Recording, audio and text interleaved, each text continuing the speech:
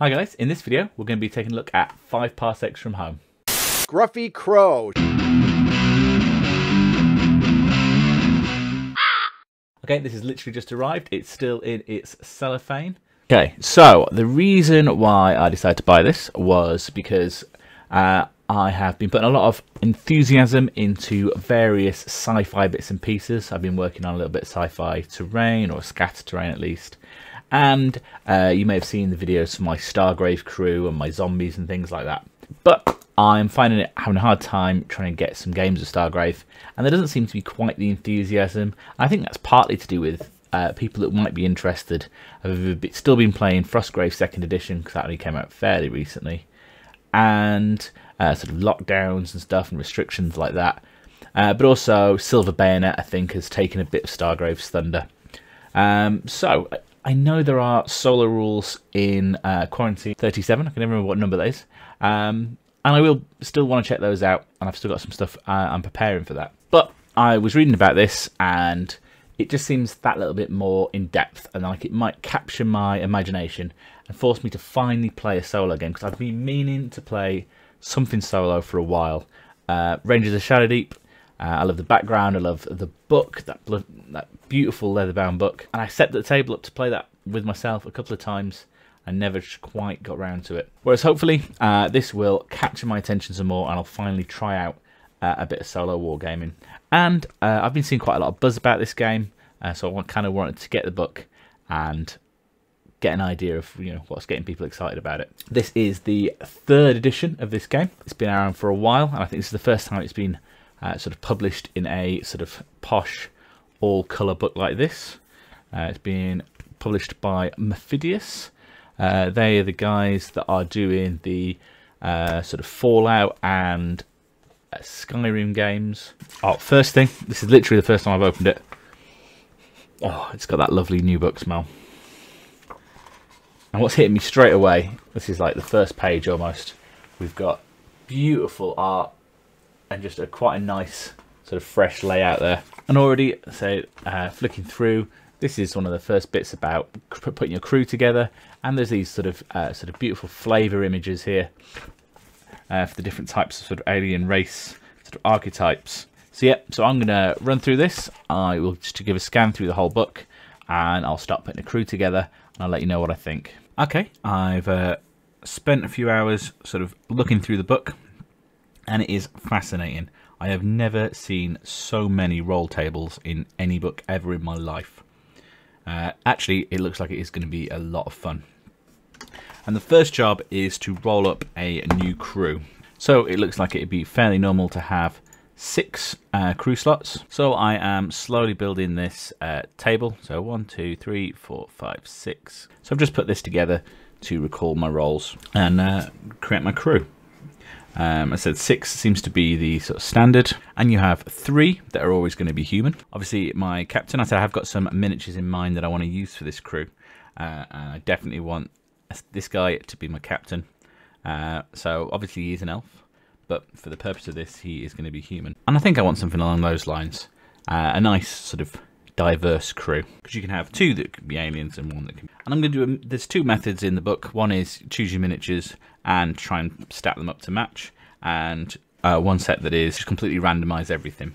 It'd be quite fun to randomise everything, but I think I'm going to do a little bit of a mixture between the 2. As you can see down here, I've set myself up a little rolling tray with a percentile dice and another d10, and all the tables are pretty much 1 to 100, so this should be able to give me all of those options. Okay, I've changed my mind a little bit. I'm going to have another human. I'm going to have a strange character, because I think that might make for some interesting rolls. So let's do some rolling. So the strange character table is pretty cool, and hopefully I can pretty much find any miniature that'll fit what I need for that. So initially we get a 24. That would be a stalker. Now I've not read all of these. Let's see what a stalker says and see if I've got a sort of correct miniature. Blue-skinned human gene mods rarely seen on account of their innate teleportation ability. That seems uncannily useful. Let's have that then. So they've got basically the same stats as a human. So that they have an ability where they can roll a 1d 6, and then you can instantly teleport that distance instead of moving normally. Okay, we're going to add another tab in here because we are going to find out what these characters' backgrounds are. Now I've got a bit of an idea about my lead character's ideas. So he's definitely the sort of guy that's going to be from a dystopian city, which what that does is that adds +1 speed. So I picked that on background rather than the ability that it'd give me, because there's various different effects or resources or extra gear you can pick up depending on what your background is. So let's find human number 2. Where are they from? So what's that? That is 9. So they are also from a dystopian city, because 5 to 9 is dystopian city. So they're also a little bit quicker. So I like the idea already that these guys are friends. They grew up together. So who's the third member of the crew? 53. This is someone from a tech guild. They've got some pretty cool bonuses. So they have an extra savvy. We have got some credits to start my sort of fund off here. So these guys give me a 1d6 credits. So we got 4 credits, it's not too bad. And he gets a high-tech weapon, so we'll find that out in a second. Okay, so my next human.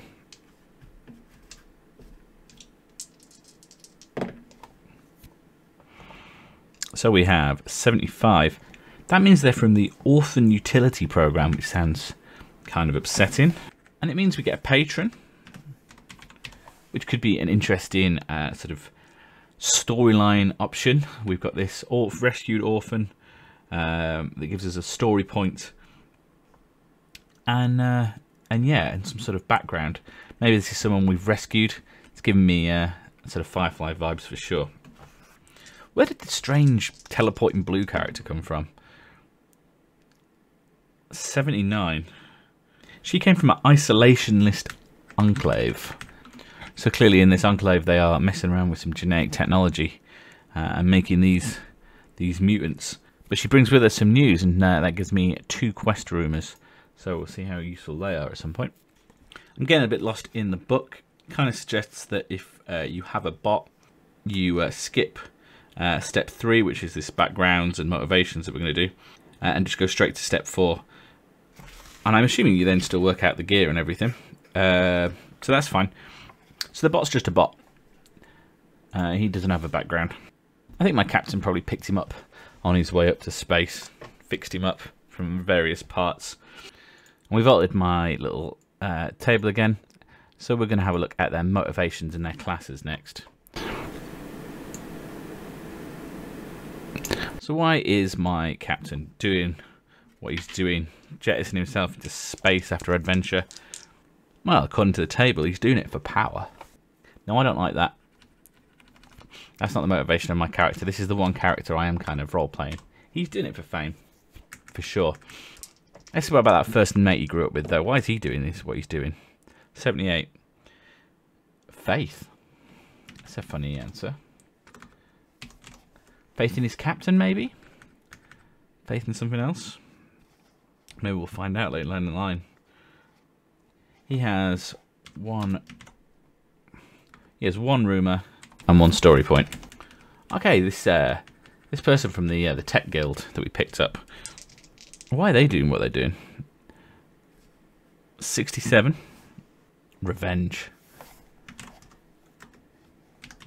So they've left their tech guild on a mission of revenge and joined a pirate crew. That's pretty cool. They've ended up with a rival. See, I love the way this is building a story already. And our orphan, our poor orphan, she's just after discovery, which I love is sort of nice and naive and it's cool. So because of that, she ends up with a savvy. I don't know why I'm saying she. I haven't decided what I'm using for this yet. So yeah, plus savvy and a plus a gear, so which is pretty cool. And then our mutant from the isolationist enclave. Why have they joined the crew? 28.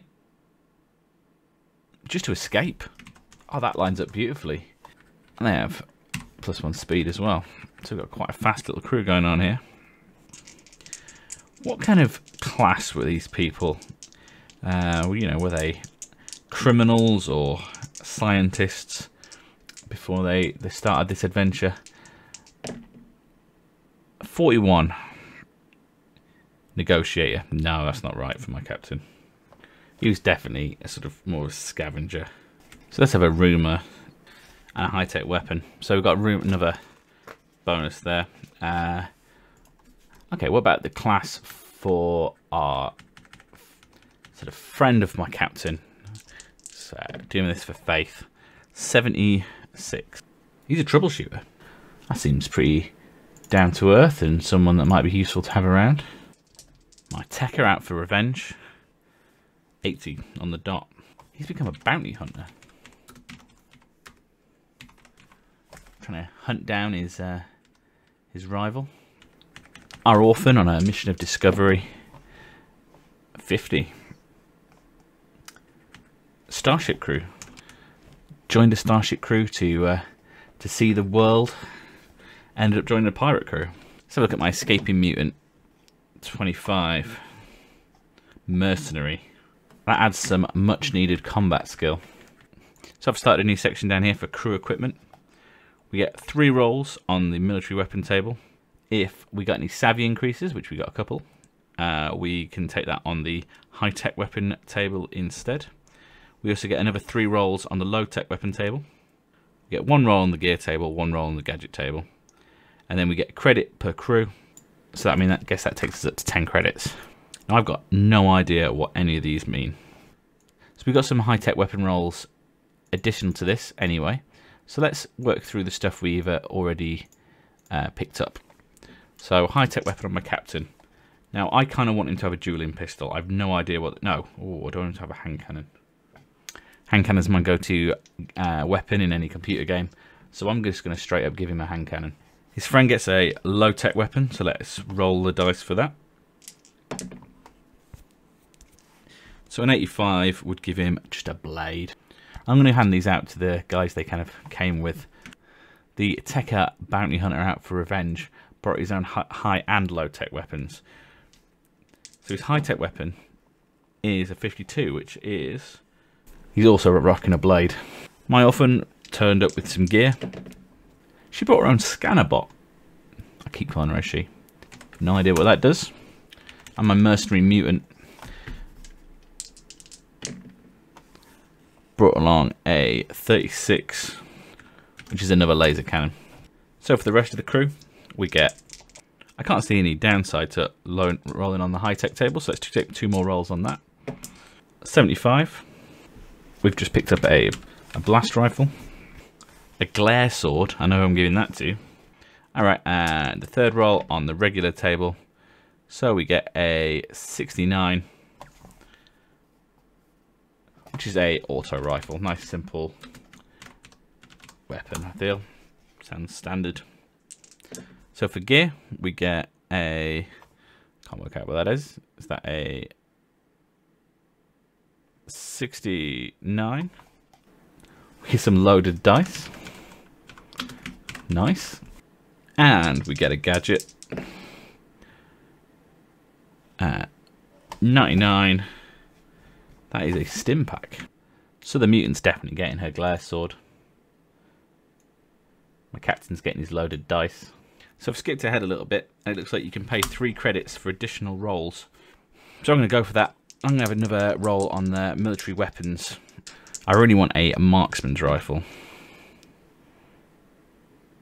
But instead we just get another auto rifle. And we have 7 credits left. And I think that'll do for the weapons. We also have a ship. And what kind of ship do we have? 23. That's a strange alien vessel. Very Farscape. Is that how my captain escaped his original planet? His life as a scavenger in a dystopian city by discovering this strange alien vessel. It does mean we are in debt, though, by...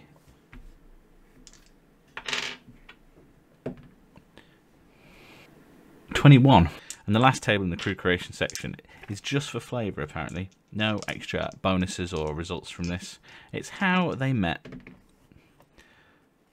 I'm already sort of forming my own story, but apparently they met through being in trouble with the authorities, and they are best characterised as cutthroat outlaws. Now, I knew these guys were going to be pirates from the get-go, so I love that. I've got a completely random set of roles, and I've also imposed my own sort of narrative on them.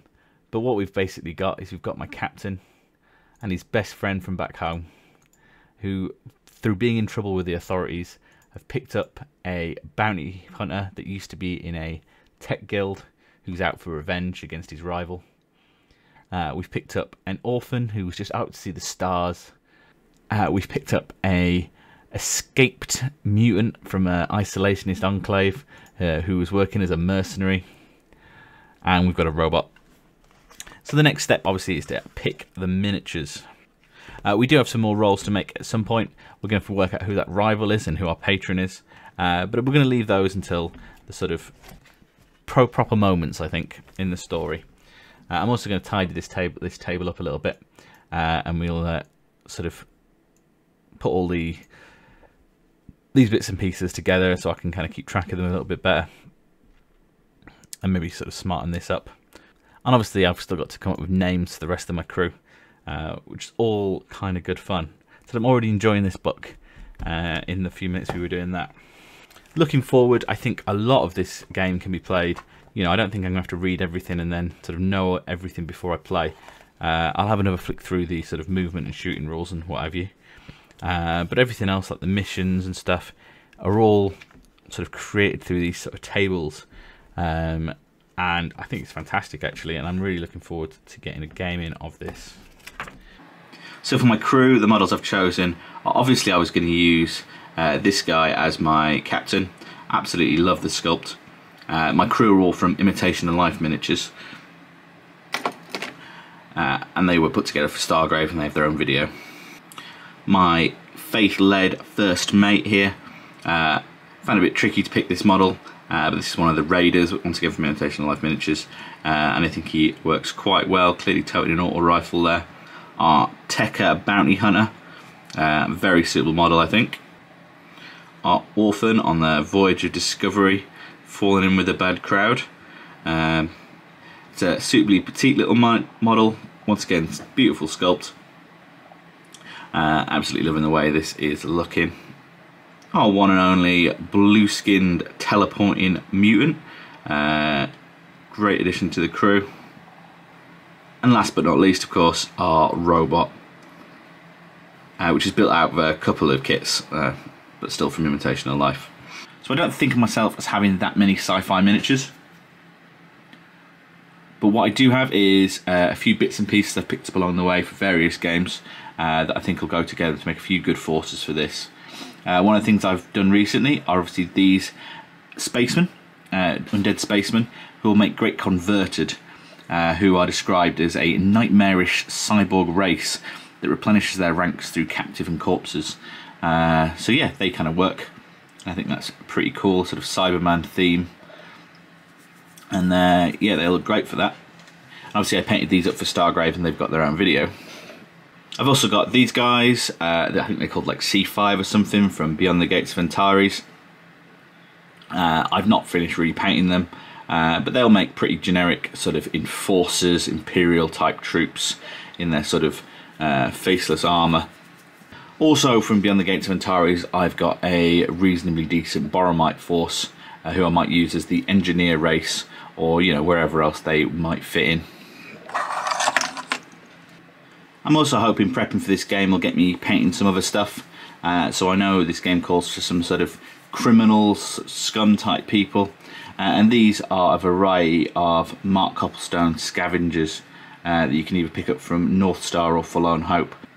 And while we're on the topic of unfinished projects, here is a selection of old metal Necromunda Escher, which I prefer to the newer plastic ones, and they definitely deserve a proper paint job. And they'll obviously make some pretty good sort of generic gangers, you know, cyberpunk criminals as well in this sort of world.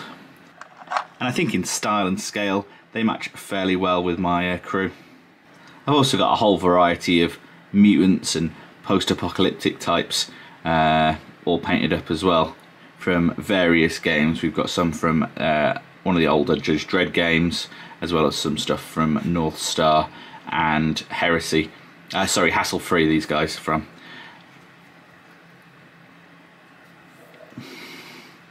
So these might make some quite interesting personalities, but also, yeah, generic mutants where they're required. To represent some of the alien races, I've been 3D printing like a mad thing recently, and I printed these just because I like them, but hopefully I can fit them in here.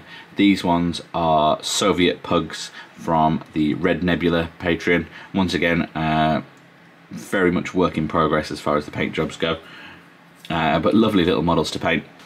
Also from Red Nebula, I printed out these toads, and these remind me of sort of a mixture between Destiny and Bucky O'Hare, so I'm going to paint these up in a sort of Bucky O'Hare theme. Yeah, as I said, also from Red Nebula, and they are lovely sort of little sculpts. A little bit more on the sort of cartoony style, but there again, my crew's not super serial, so should be quite a bit of fun. So all in all, I am really excited by this. As you can see, I have got plenty of minis to work on. Hopefully this will force me to get some more paint on some of the various different minis I've picked up over the years that could do with a bit of love.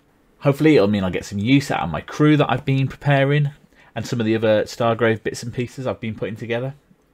And yeah, hopefully it'll be a lot of fun. Let me know down in the comments if you want to see me play some of this, because I think unlike Stargrave and Rangers of Shadow Deep, because the games are procedurally generated, I shouldn't be actually spoiling any of the missions or any of the story. So that could be quite good to do a video on that. So let me know if you'd be interested in a sort of narrative video of me playing a game of this. And will any of you guys be playing, or have you already played, any tips or hints on how to get the most out of it, or out of any kind of solo gaming?